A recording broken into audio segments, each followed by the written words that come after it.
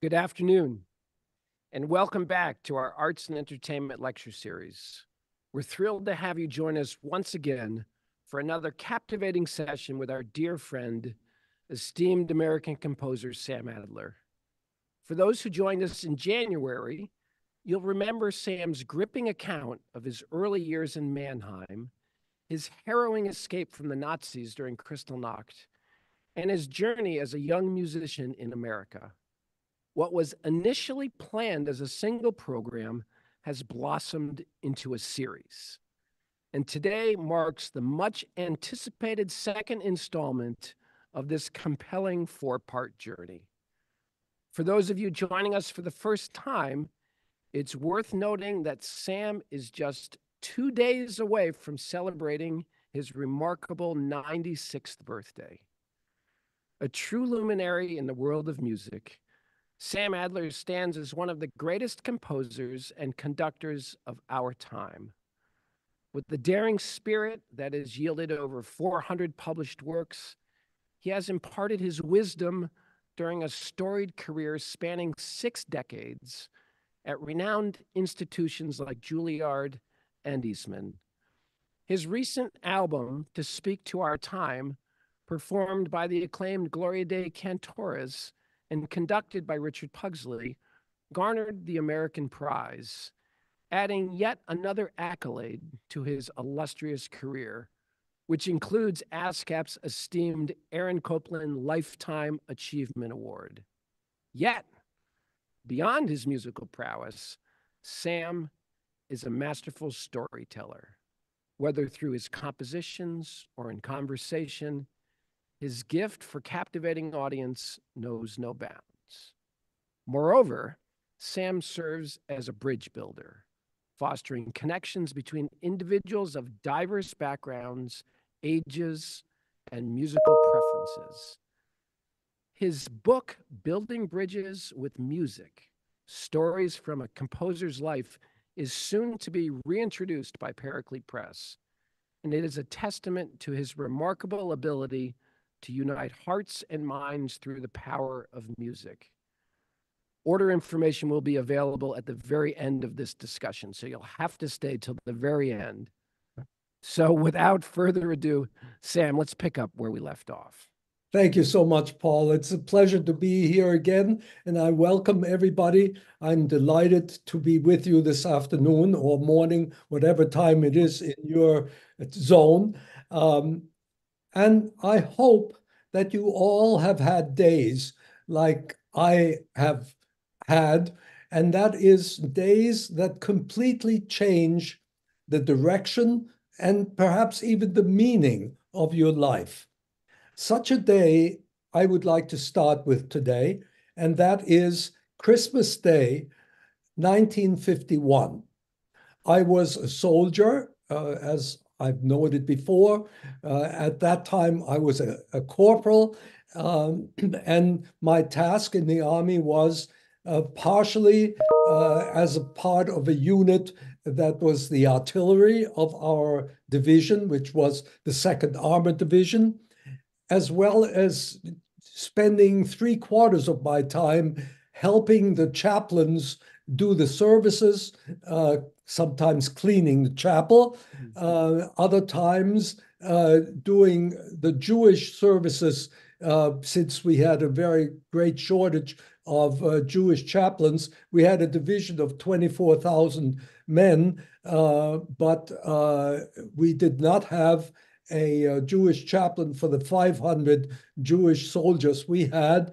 And so therefore, the chief chaplain in Heidelberg made me the Jewish chaplain, whatever that meant. It did mean I did services for Friday evening. At any rate, that was my job in the Army up to this point.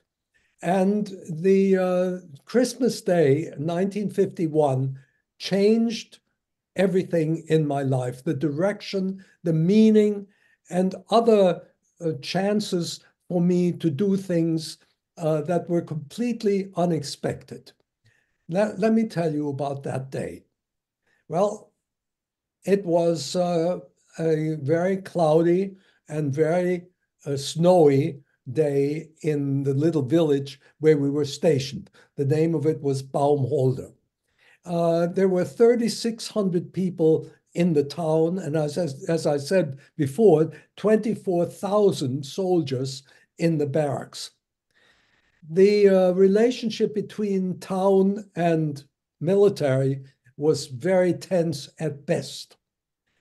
And I was very worried about it, even though I had begun something in town, and that is I founded a civic choir.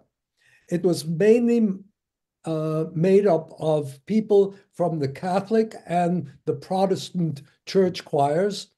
And we had prepared for Christmas that day to perform the Christmas section of Handel's Messiah. Well, we were very worried because in the morning I learned that in the hall where we were going to perform, which seated 2,800 people, there were less than 500 tickets sold by that morning. We were all worried that we were going to have a half-empty hall at best. We were going to have to sort of staff it with military. Right. But we wanted, of course, to present it to the community. But tickets were very slow in selling. Mostly the tickets were sold to the choir and their families. Well, the morning started as usual on every festival morning with a 7 o'clock Episcopal service where my choir, of course, sang. This was the Christmas morning service, and the choir sang at the 7 o'clock Episcopal service, the 8 o'clock Catholic Mass, the 9 o'clock Protestant, all kinds of Protestant service, and another Mass at 11 o'clock. After that, we had done those, and they went very well. My choir at the chapel was just terrific. These kids sang and learned music very quickly and did a wonderful job in every service. Well, they all went to lunch, and at 1 o'clock, we decided to go downtown and to carol, which was unknown in Germany. Yeah. Well, at first, we were in the town square, and we sang one carol, and there were maybe 10 people there. All of a sudden, after we sang the first carol, people came from all directions, and there were, at the end, about 500 people standing with us, and the choir sang. Well, I thought I would teach them one carol in German. And that carol was O Tannenbaum.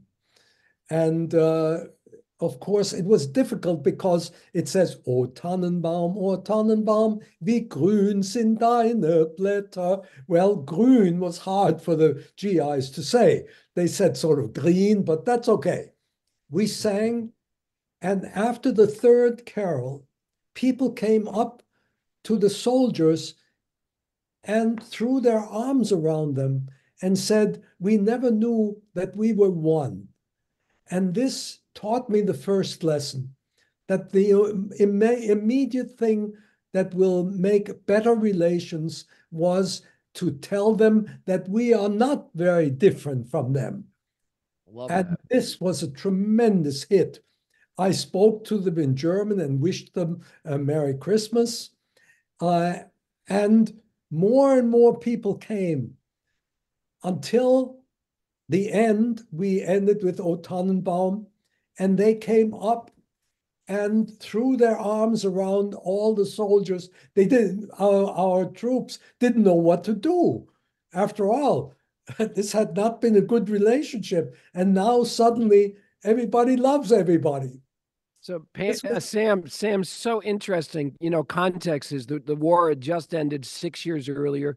You were only 23 years old, if my math is correct. That's right. It's amazing what it you're was doing. just a wonderful moment, which said to me, you've got to do, if you really want good relations with these people, you've got to show them that we are also in the same league, so to speak.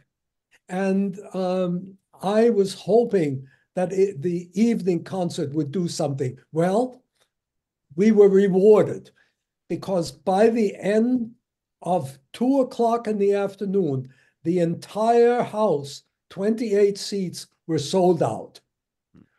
So that we couldn't have anyone else to come to the concert. Well, we had a rehearsal in the afternoon. The Pfalz Orchestra, which was the local, that is the state orchestra, was our orchestra. And we rehearsed in the afternoon and did the concert at night. Well, you can imagine doing the services in the morning, caroling in the afternoon, rehearsal, and then the concert. I was exhausted. Well, I had several bosses, and one of them was a very close friend. Oh, we became very close friends. Father Pat, who was the chief Catholic chaplain of our division. And he said, Sam, look, you did so much today. I'm going to get you a pass, and we will take your Jeep and go along the river. There's a river near Baumholder by the name of Nahe, N-A-H-E. And this river has a distinction. Some of the best wines in Germany come from that river.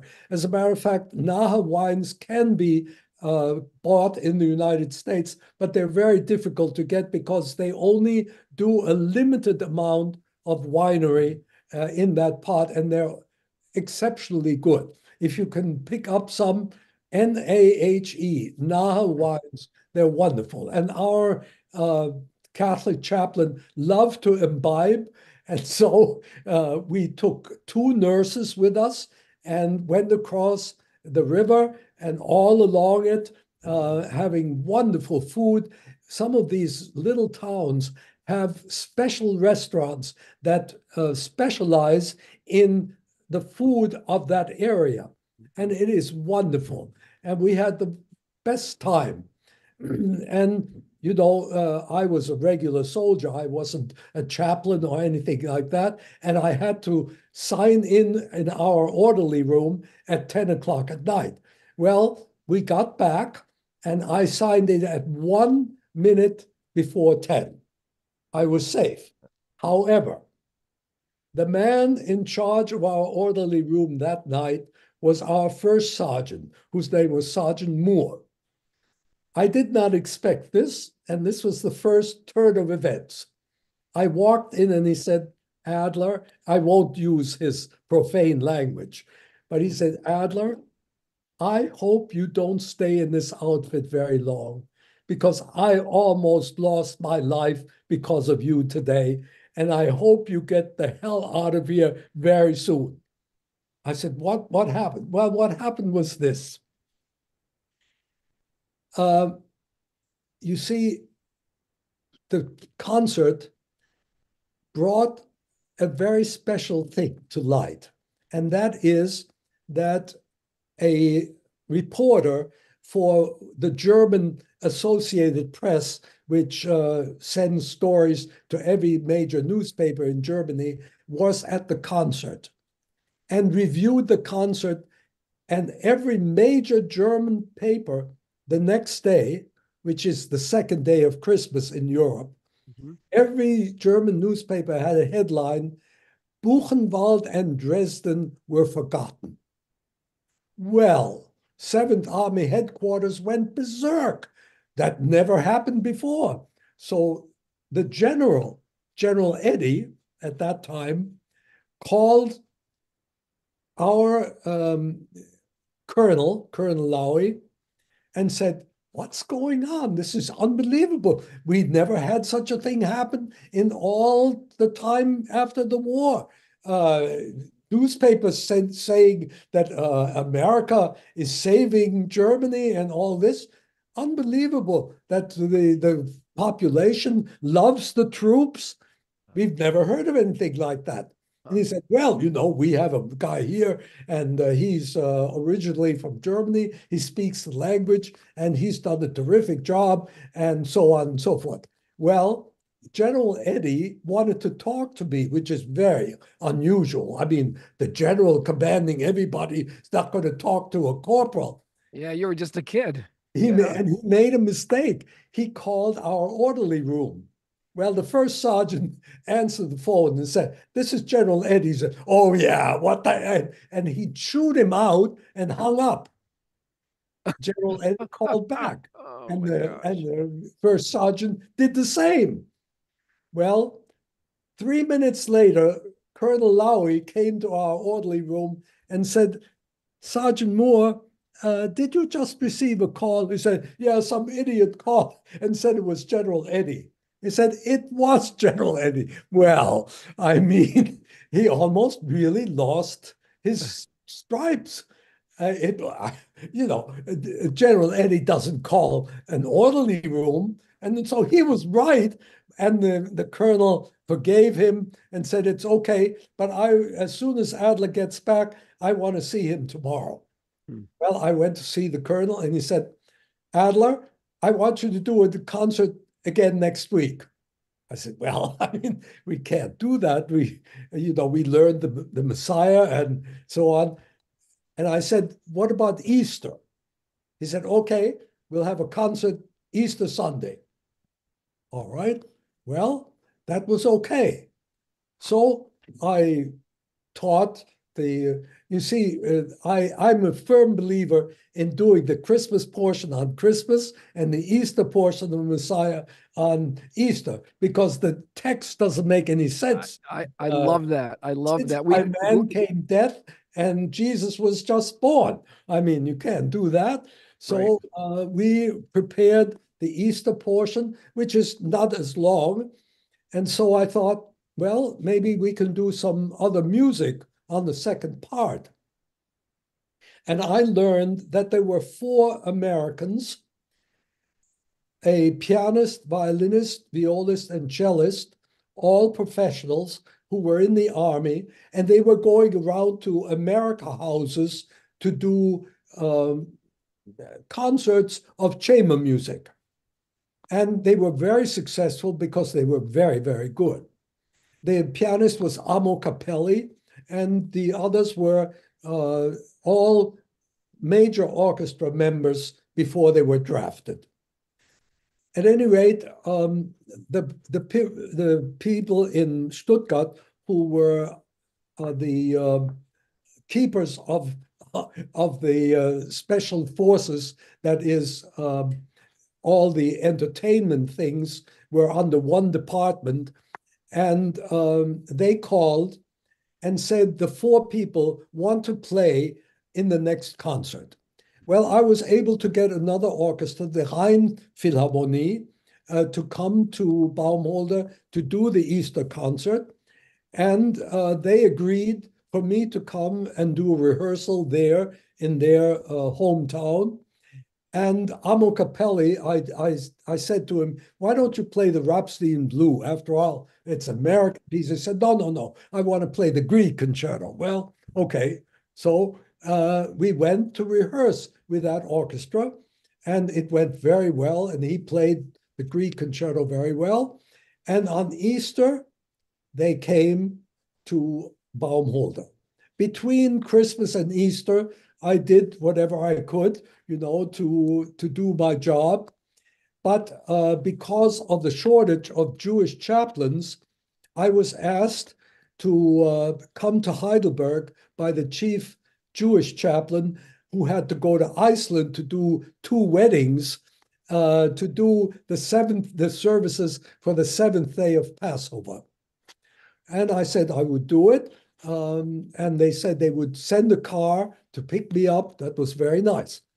Anyway, we got to Easter. We did the concert, and this time we had to do it twice, because we did not only have 2,800 people, but we had them twice. So we did the Easter concert twice, and after the second, completely exhausted, the 4 members, the the piano quartet and I went to the non-commissioned officers club and had a drink.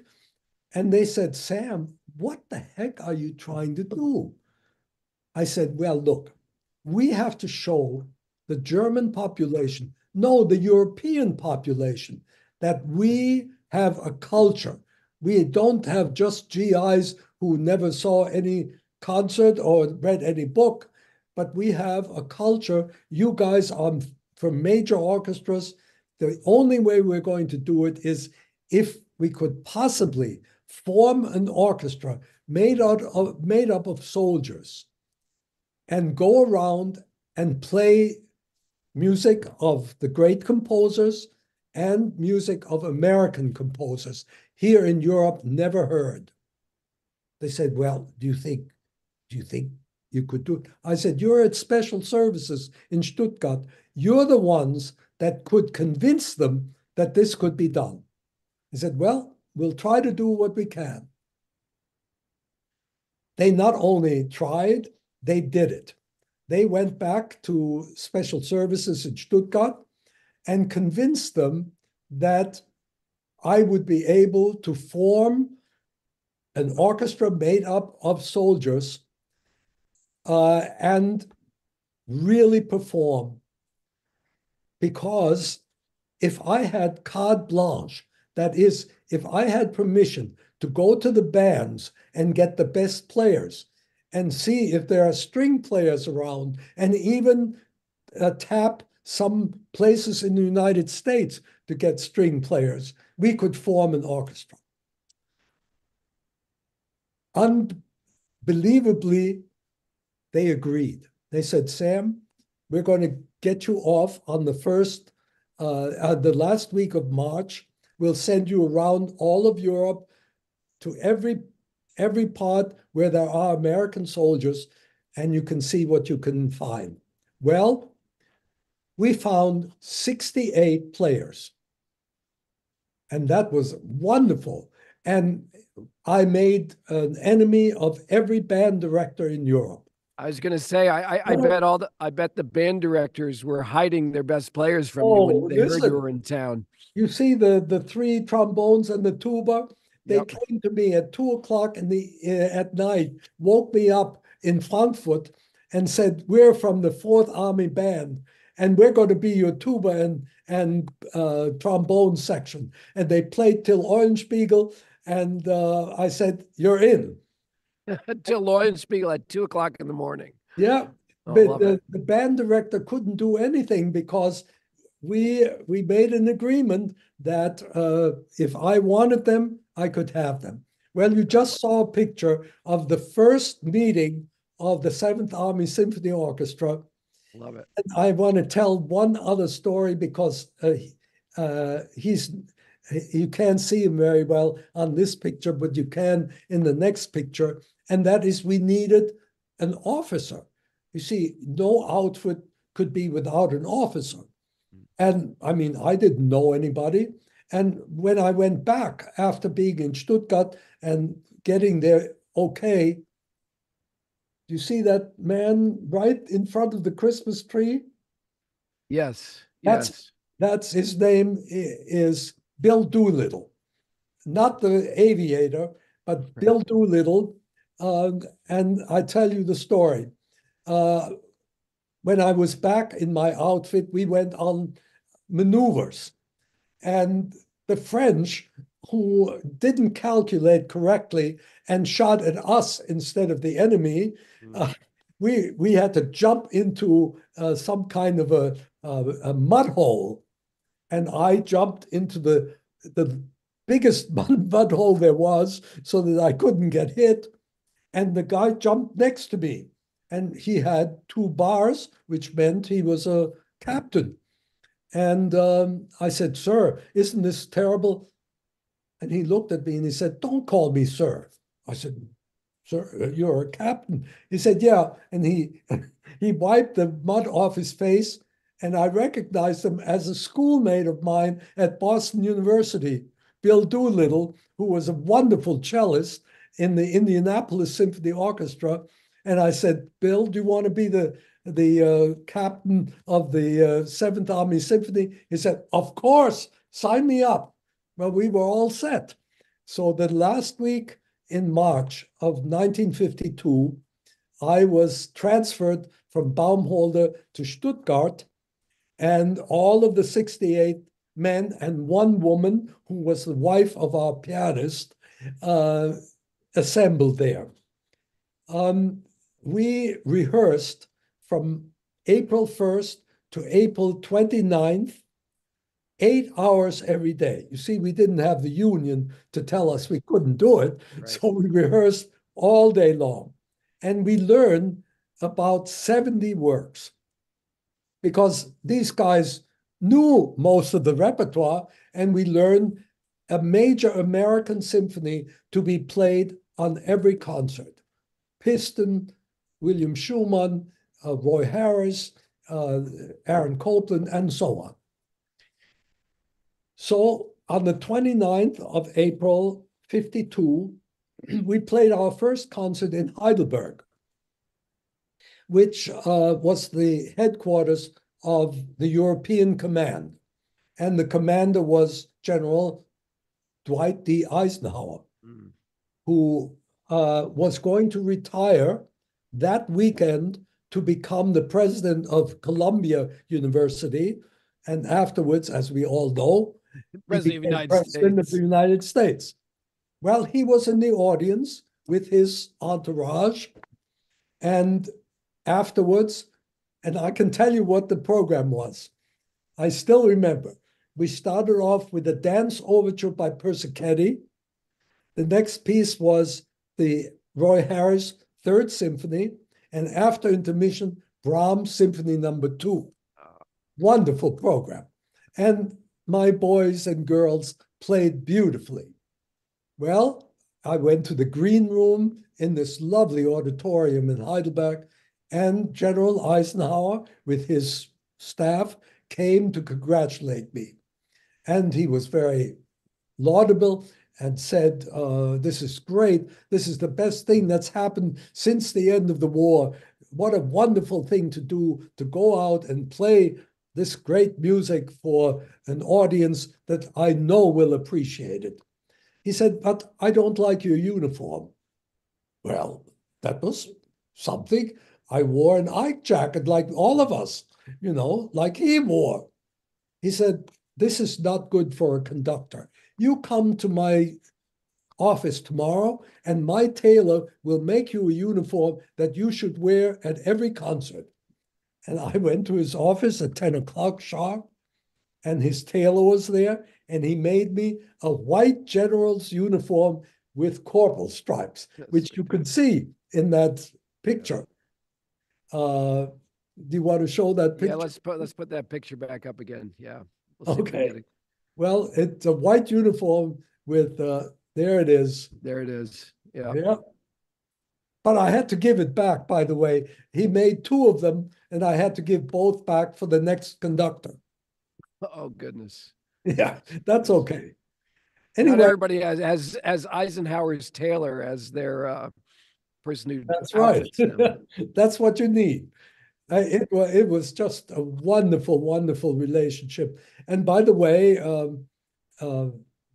I did get a special recommendation or a special thing after I got out of the army, which was sent to me by the general who took over from General Eisenhower.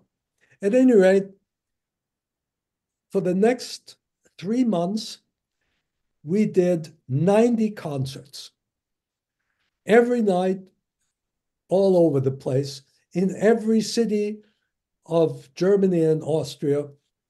And it was a wonderful experience for a conductor, who had conducted some concerts when I was a student at BU, when I was a student at Harvard. But this was a real orchestral tour. And we played, sometimes we had to play 2 concerts, a pops concert and a regular concert. And we did all of that. So after the 90 concerts, the orchestra said, "Sam, now look, you haven't given us a day off yet. Let's take the next Friday, Saturday, and Sunday and not play any concerts, and we'll go. And we did that. Well, unfortunately, some people don't come back because of the train didn't come back and this. And we were having, I'll never forget, a concert in Augsburg, which is a rather large city, a beautiful hall in the opera house. And we were again playing the Harris Symphony. And the Harris Symphony has something very important, and that is it has solos for the timpani. And you know what? Our timpani player got stuck in Frankfurt. So I walked across stage about an hour before the concert, and I was so distraught. And a guy comes up to me and said, in a strange accent, I would like to join the Seventh Army Symphony. There are a lot of guys came up every concert, and we took some because I played the violin. We listened to him. He played okay. But most of them, I played the guitar. I played the ukulele, And I said, well, what do you play? He said, I play the timpani. So, well, isn't that God himself providing you something? Yeah. He said, he knew. You play the timpani? And then I thought, oh, yeah, maybe he played the timpani. He said, yes, for the last 2 years, I was the timpanist of the Munich Opera. Well, he read that symphony. And of course, our poor GI symphony timpanist lost his job.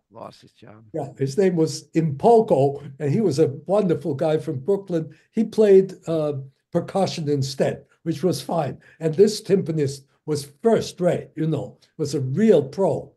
And the Army doesn't care about my knowing the score or not knowing the score. So I get a special service telegram. Dear Sam, we're sending the orchestra to the first Mozart festival to be held after the war.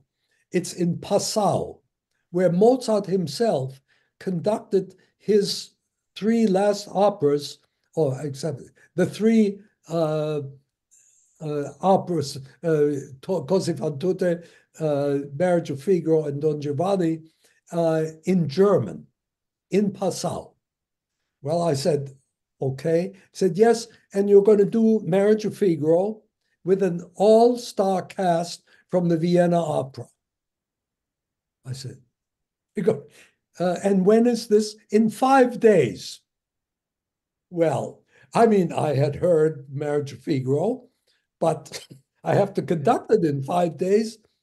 And the star of it was going to be Domgraf Fassbender. Maybe you remember Brigitte Fassbender, the great soprano at the Metropolitan and all over the world. It was her father, who was one of the most famous opera singers Germany has ever produced. He did all of those 3 Mozart operas as the star with the Böhm recordings in England. Well, I tell you, I was a little worried. And the telegram went on to say, you're going to do a concert with a Greek pianist doing the Schumann concerto, and you're going to do the Mozart, the Haydn Lord Nelson Mass at the Passau Cathedral on Sunday.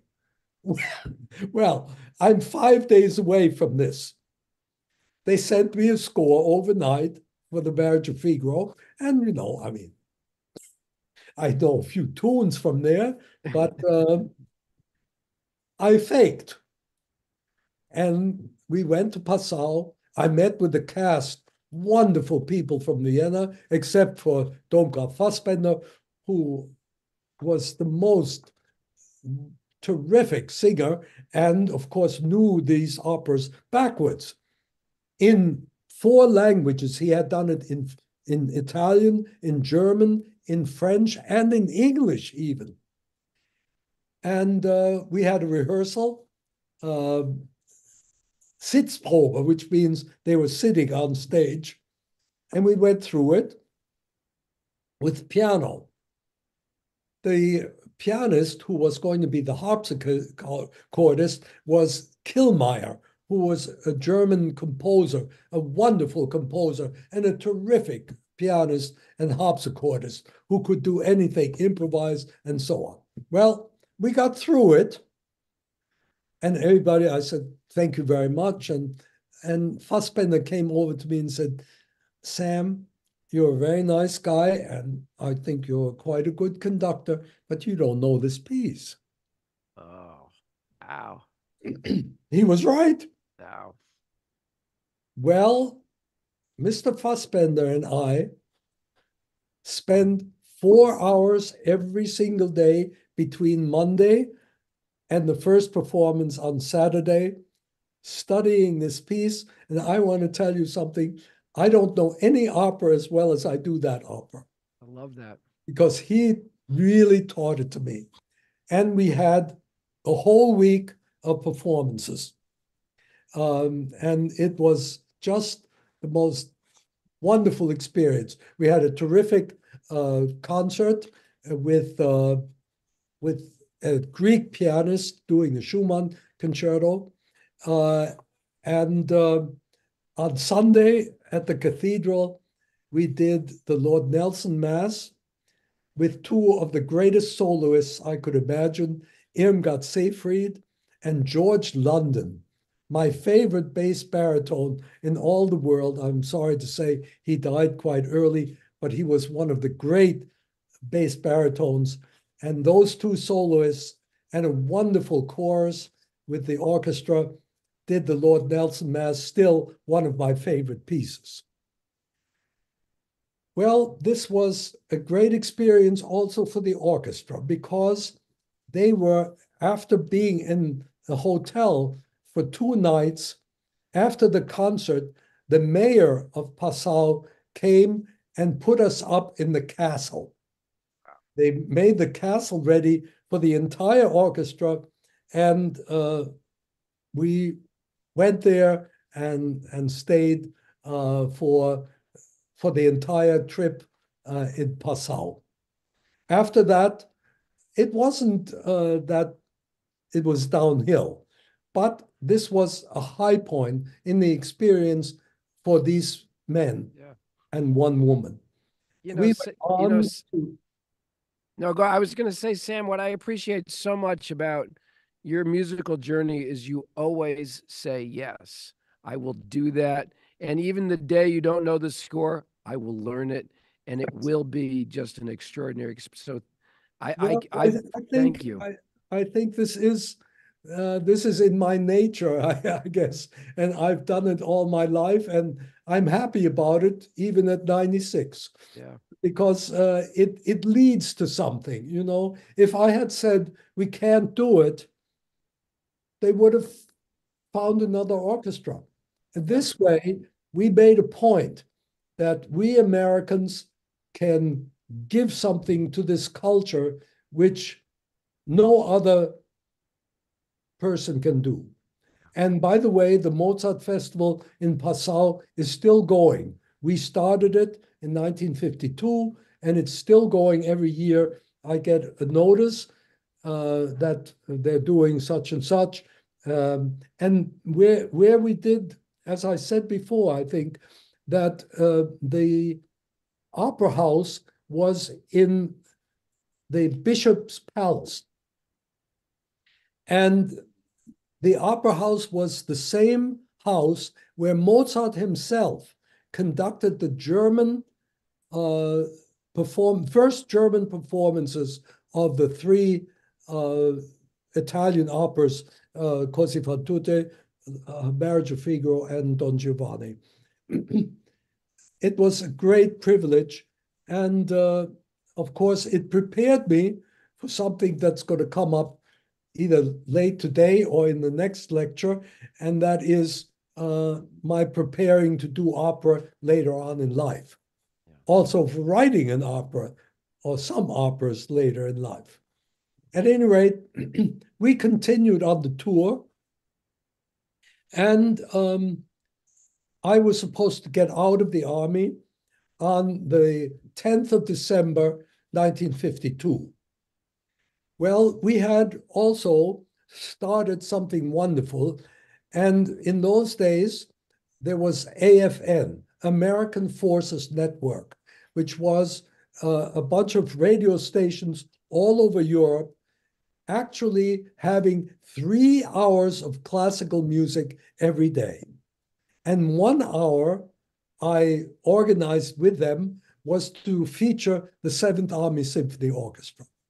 And so, because I wanted to show what I felt about these pieces, we started every concert with the first movement, the first theme, that wonderful bubbly opening of the Italian Symphony of Mendelssohn.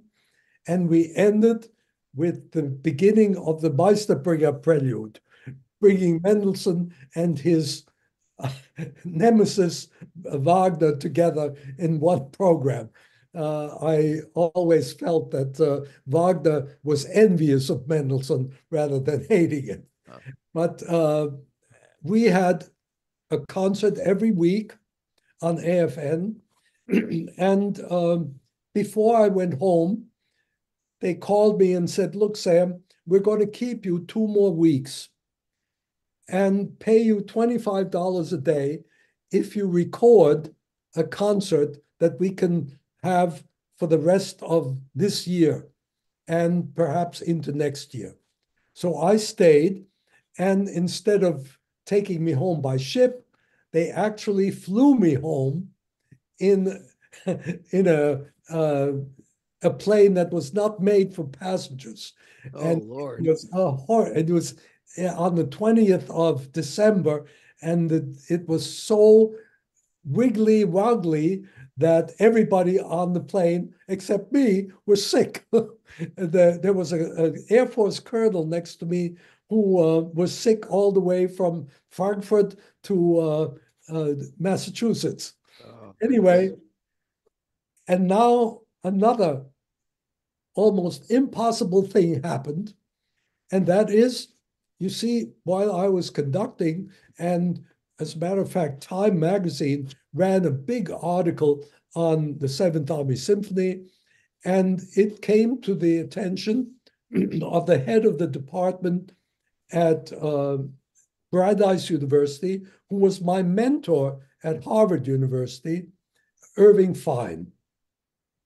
And Irving wrote to me, at that time, Leonard Bernstein was conducting, get this, the band and the chorus at Brandeis University. This was before he went to New York. And Irving wrote to me and said, look, Sam, we have a job for you. Lenny is going to New York, and I would like you to take over the band and the orchestra here, and the band and the chorus here, and maybe start an orchestra when we have enough string players. Well, I said, gee, I'm going home. I already have a job. Now another miracle happened. I landed in Massachusetts. Nobody knew that I was coming home.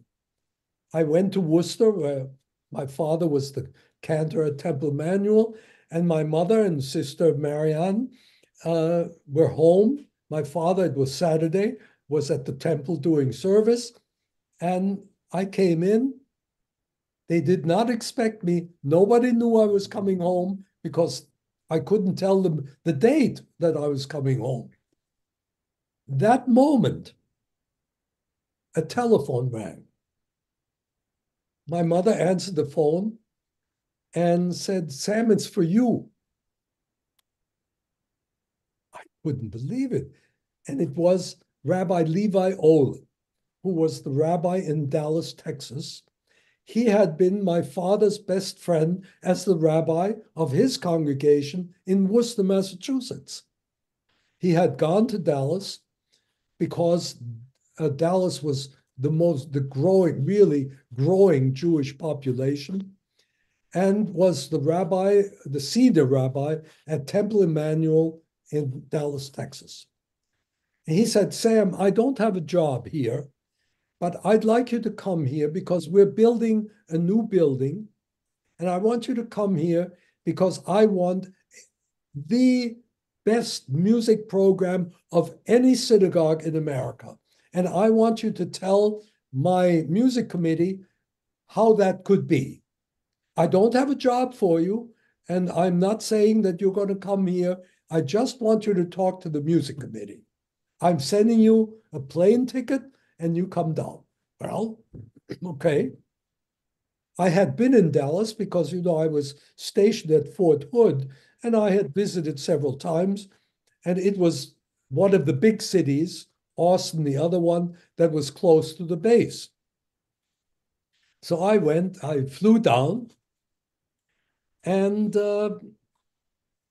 Rabbi Olin put me up in his house, and I had a meeting with the music committee.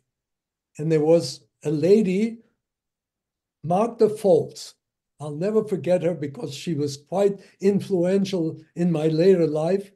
She was the chair of the committee, and she was a tough cookie. And I told them what I could foresee. We have choirs. I love to call it from womb to tomb, from the third, fourth grade to adult. And we could have concerts with orchestra, with the Dallas Symphony and so on. And she just listened and said, how much do you think this would cost? I said, I don't know, but we have to have a big budget. You decide. And she said, well, okay, I think you're too expensive for us. Okay, well, I didn't need a job. I already had a job. I thought, okay, I went back home. My mother said, how was it? I said, oh, I had a good time. Wonderful. I said, did I have a call? She said, yes, Irving Fine called. I said, yes. And I said, you already had a job in Dallas. Thanks, Mom. That's my mother, Thanks, Mom. Yeah. Well, she was right that Levi Olin had told her that if I do well with the committee, he would hire me. Well, that's what happened. And he called again and said, Sam, I have two things for you. You become music director of the temple, and we will do whatever you can get together. And also, there's a job open at Southern Methodist University to teach theory, and they're happy to have you.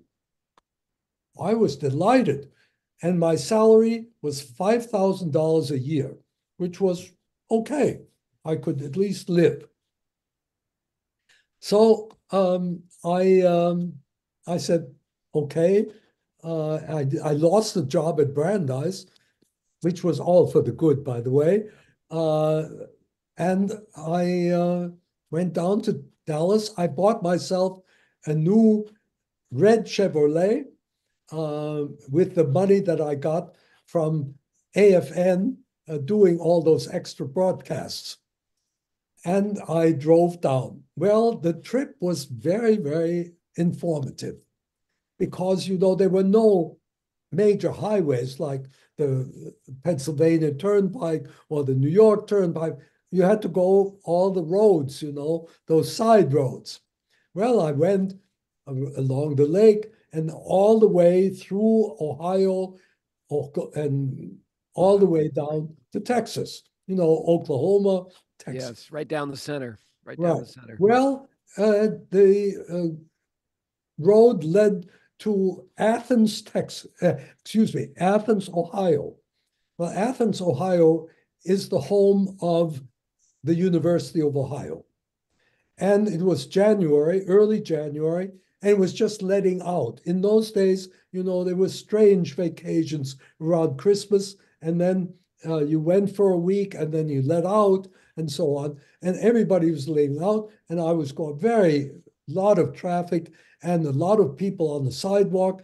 And I never pick up a hitchhiker, but at the corner, at the red light, there was a guy standing there with a French horn, hitchhiking. So I thought, well, I mean, French horn, you can't have a Tommy gun in the French horn. So I let him in, and he said, oh, thank God, I'm just going 100 miles down the road, and I want to tell you, I'm the principal horn in the orchestra here, and I'm shot. We played a concert Monday, Tuesday, Wednesday, and today is Thursday. Last night, we played a concert of brass choir music. And I tell you, we played a piece by a guy who should never write for brass because he doesn't know how to write for brass. So I said, oh, really? I'm interested in what, oh, he said, you never heard of this composer. I never did either. But I want to tell you, we played this piece and it has a high C in it and everything. I'm telling you, I'm shot. So I said, I'm really interested in what piece you played. So he said, well, it was called Concert Piece by Samuel Adler. And I said, that's me. And well, he didn't, at first he What are the didn't. chances? What are the I said, chances of he that? said, he said, what did you say? He said, I'm Sam Adler. He said, oh, no, that can't be. That can't be. So I said, yeah, that's me. And I said, I'll sing the tune for you. And I did. And he almost jumped out of the car. Well, I mean, you know, he could say, I played a piece by Beethoven. I'm Beethoven. I mean, when do you get that? Well, I'll tell you, that was quite a revelation. I went on and got to Dallas. I had a shock along the way. You know, in those days, there was a great deal of segregation. Yeah. And as a matter of fact, things were not too good between the races. And I was shocked coming from the north to go through a town by the name of Commerce, Texas. It had a big sign, Commerce, Texas, the whitest people and the blackest earth. I said, gee, that's really something to get this kind of relationship. Well, I went to Dallas, I found myself an apartment, and it was the time the Temple Emmanuel was in the south end of town. It was a Moorish kind of building, very nice, and seated about 1,000 people. It had the choir and the loft right above the Torah ark. And Rabbi Olin didn't like the choir to be seen, so he put a curtain up. But on Saturday morning, they had a sisterhood choir.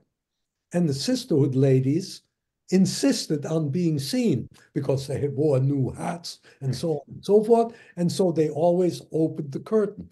Well, he didn't like that and said, wait, the first thing I want you to do is to form a children's choir, and they're going to sing on Saturday morning, and nobody's going to see them.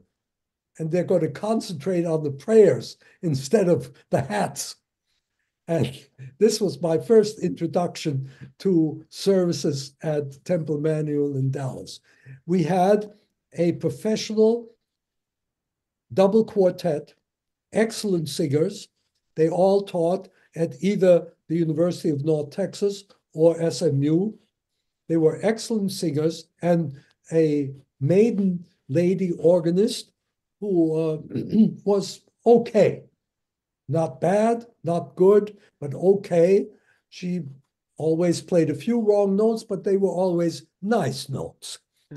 So we started, and of course, they did very traditional Reform Jewish music. That is music of the Southern Reform. You see, when the Jews in the 19th century came from Germany to America, they brought music of the Reform Synagogue of Germany to America. And America took this music to heart. And it was really very beautiful, but very 19th century, sort of, I would say the harmony sounds like not too good Mendelssohn. But there was two very good composers, Lewandowski and Sulzer. And in America, there were Reformed congregations. The Reform movement started really in Cincinnati, Ohio, with one of the rabbis there, and also the Reform College is there now, the Hebrew Union College, and spread especially in the South and Southwest, where Jews landed in Savannah or in Charleston and went across. For instance, Dallas was founded by two Jewish families, which is very little known. But the Niemans and the Marcuses, you all know the name from the store, and the Sangers came from Germany, landed in, I think it was Savannah, and came across and settled in Dallas. And so I think I will leave it at that. Yeah. And we'll start in the Dallas situation the next time, because I think I'm right there. Except let's ask, we have about 3 minutes. Maybe somebody has an urgent question. Yeah, the one question I had, Sam, is while you had such conducting while you were in the Army, how did you ever find time to compose outrageous brass music that the horn player was complaining about? Where did you ever find the time? I'm so glad you asked that. When I was an undergraduate at Boston University, I had a girlfriend who was a horn player. Well, I wrote a piece. And my theory professor, Robert King, was a very famous euphonium player. And he founded a publishing house called Robert King Music for brass. And he said, Sam, why don't you write a piece for the brass choir? And I'll publish it. So I, over the weekend, wrote a piece called Concert Piece for Brass. And I brought it in, and he said, well, it's summer course. We don't have enough brass players. Come in September, and we'll have a full brass choir. Well, I went there in September, and I looked at the brass choir, which was very large, and the principal horn was this very beautiful blonde. I took one look at her and I lost complete, my attention span was gone. But I got through the piece, and it was the concert piece for brass. And the only thing she said afterwards was, Mr. Adler, I like this piece very much, but don't write any more high Cs for the horn. Well, ever since then, I've tried not to write. But you know, I wrote 3 pieces for the brass choir. I wrote a piece for 2 trumpets, and all this brass music to get into her good graces. And for her recital, I wrote my first horn sonata, which I'm afraid is still one of my most performed pieces. Oh, that's great. Yeah. I want to thank you on behalf of all of us here at Arts Empowering Life. And I want to let people know, if you haven't seen the first talk that we did a month ago, you can go on the artsempoweringlife.org website, look up lecture series, and you'll see that one. This one will be there, and we're going to talk next month in April. We're going to talk, probably take you from Texas through Juilliard, through Eastman.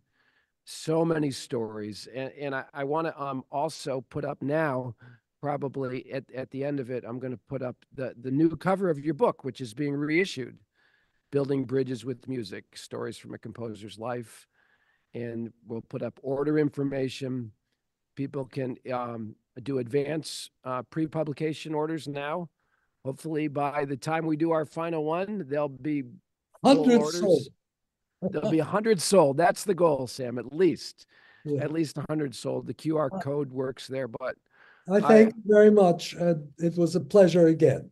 Thank you so much. Blessings, Sam. We'll look forward to next month. Thank you. Look forward to next month. Bye-bye. Bye-bye.